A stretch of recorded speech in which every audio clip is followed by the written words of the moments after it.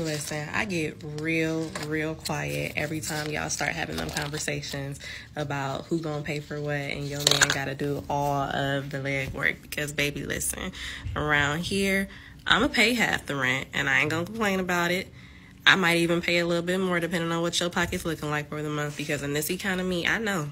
I get it. I know. I'm going to take my man on dates. I'm going to pay for a haircut. Babe, I'm about to get a pedicure. I'm going to treat you the one this month because I know you had a long month just like I did. Or shoot, happy Father's Day, happy birthday, whatever. Like, I'm paying for stuff.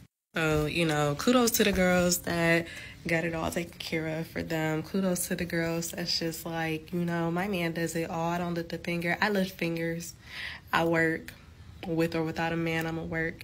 And I'm going to take care of my man the same way I want him to take care of me. I don't see nothing wrong with paying a little bill here and there. I don't see nothing wrong with our rent, $1,400, you pay $700. So who was that, and where are more of those young ladies? Welcome to modern dating. And in this society, there is so much just influence through social media heaped upon the pedestrian person, the average person, where we are now told that we can't be valued as men if we don't make a certain amount of money, which generally is kind of within our control.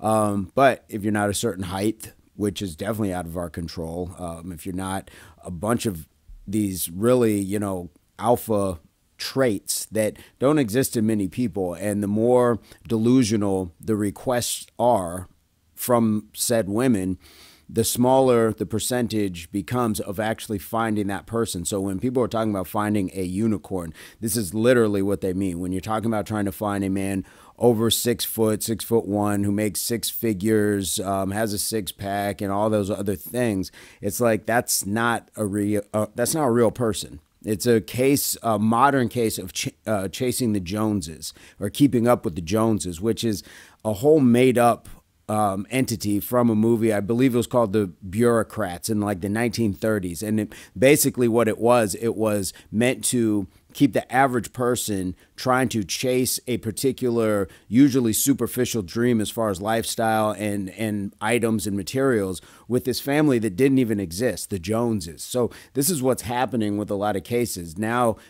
And it goes both ways.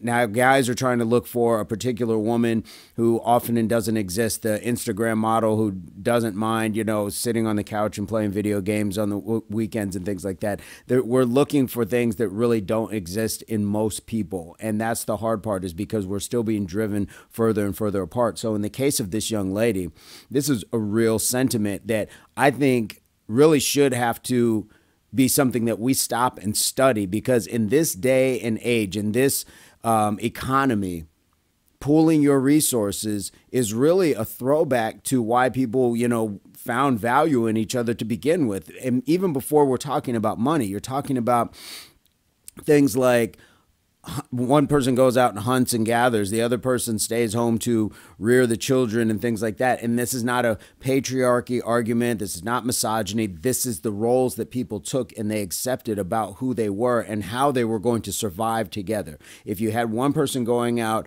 trying to do something that they couldn't, well, they were very likely to be injured or killed doing said task. And if you left the other person at home to try to rear the young and do things that weren't within their nature, you may have had something catastrophic happen on that end. So in this modern day, just taking two people who are working jobs and being able to say, yes, we're going to pool our resources. We're going to be able to build our credit, buy a home, own our cars, things like that, and then have savings for later in life is an important piece. And it shouldn't just be heaped on one person. Or should it? What do you guys think? Should it just be the man who pays for all of these things and the woman gets to maybe pay a lesser share or no share at all because she is at home raising the children?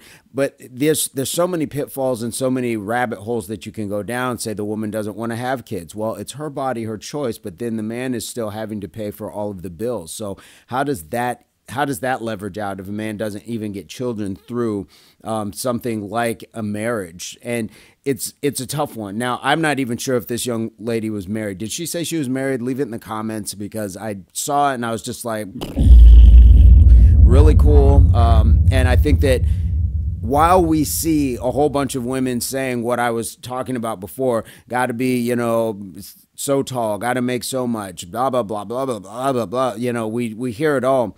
We need to start showing more like this young lady. There's probably more young women out there that are echoing this sentiment, but we don't hear them. It's the same way you see things on the news that are horrible all the time, but then why aren't we showing kids who are graduating from college at an early age or working in the community rather than just always the school shooters and the troublemakers? So we pick and choose, and we accept and allow these things to creep into our psyche, and then we turn around and somehow start parroting these sentiments. So what are your thoughts on this? Was this young lady right? Is it something that some of you do as women or have done? Guys, what are your thoughts? Is this something that you would allow? And I say allow respectfully, but would you just say, no, you know, I've got the bills, you know, you can pay for the vacations or you can put things off to the side? It's very much like on a smaller scale. Just think about if you went out on a date and you were to pay the bill, would you allow them to leave the tip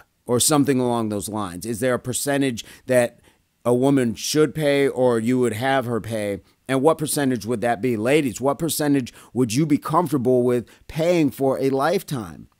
A lifetime, not just at some point, but a lifetime. So if you were to lose your job, your family would then suffer because of loss of income. So what are some of these questions? What will they answer for us as a society? I think what they'll answer is how much we actually do need each other in a lot of capacities. And if we're really looking at it, there's a place that we really got to start examining that says somebody's benefiting from keeping a lot of people separate. Homeowners, apartment complexes, the tax system, because you have two classes of people working now, now that you have women in the workplace. And I think it's a great thing. It should be people's choices. But was it always in the best interest of everybody? Let me know your thoughts. Leave it in the comments. Subscriptions are free. Sharing is free. And it would be awesome. So I will see you guys very soon. And this is a reaction. We'll talk to you later. Peace, love, unity, solidarity.